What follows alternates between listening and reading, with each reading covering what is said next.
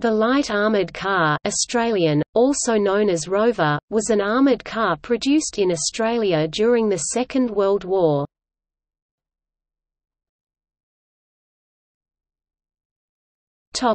History and description. At the outbreak of the Second World War, the United Kingdom was unable to meet the needs of the Commonwealth for armoured fighting vehicles. This led many Commonwealth countries to develop their own AFVs.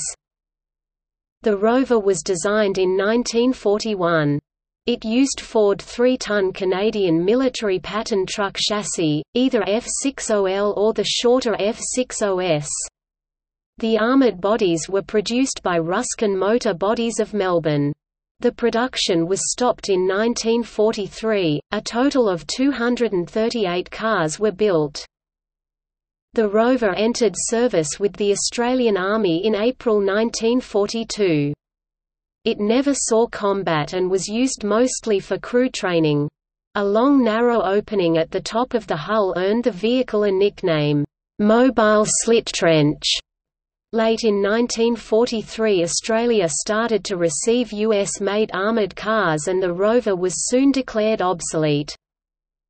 There are two restored Rover Mk2 cars on display in Australian museums, at the National Military Vehicle Museum in Edinburgh Parks and at the Royal Australian Armoured Corps Tank Museum at Puckapunyal, Victoria. A third is owned by the Australian Armour and Artillery Museum and is now on display in the museum.